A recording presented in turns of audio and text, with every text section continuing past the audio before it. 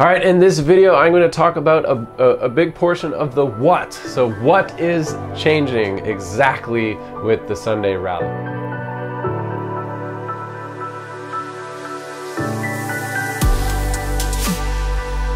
So we want to really tighten up the online experience and release more of the community time, the response time to the R3 groups. And so a big portion of that for now is going to be the response time, right? Where we just, how do we respond to what God is doing in our community?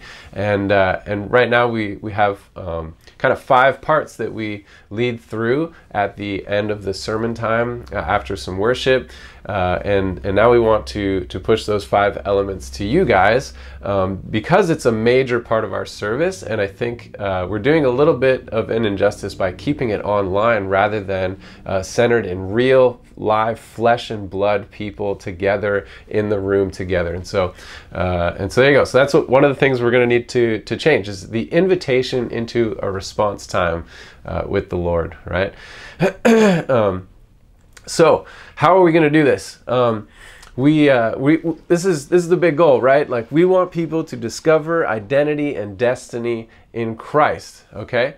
And you get to invite people into that relationship. We want to facilitate relationship time. We want to create open doors for people to walk through, to experience God, to be with God and His people. And so historically in our services, we've done these things. We've done a response in communion, right? Like, oh, God, you've commanded us to do this every time we gather. And so we're going to do that even if we're gathering online. But more so, it is the communion of the saints, the communion with God together, represented by the elements of Jesus' broken body and shed blood. And so we want the R3 leaders to facilitate that time of communion.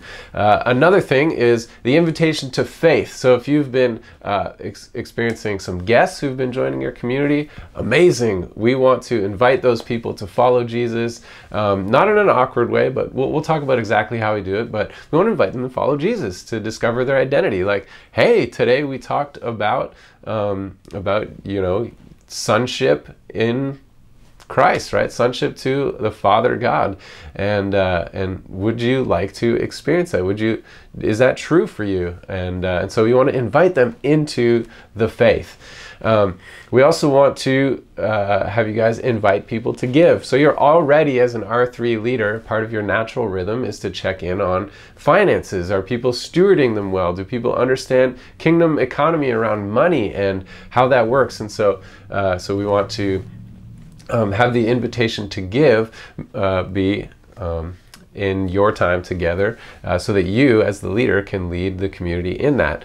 We also want the invitation to prayer, right? So we've historically put up a thing in the chat that says, hey, we want to pray for you. Click here if you want someone to pray for you. And hopefully, if our community is gathering more and more and more in bubbles that are safe because you're committed to each other, you love each other, your family together, the invitation to pray will be much better suited for a community. And as well, the invitation to worship. You are the one who gets to rile up the community, lead them in song to the Lord Jesus, and an invitation to participate in the mission. And so that's where we talk about what's going on in our community. We allow people an opportunity to kind of peek behind the curtain, understand the vision of the things that we do, and invite them to do it. So it's kind of like the announcements time. So those are the things that are changing. That's what we're putting on to you. Stay tuned. I'm going to explain each one in a little bit more detail for you and give you some practical tips and pointers to how to facilitate a meaningful time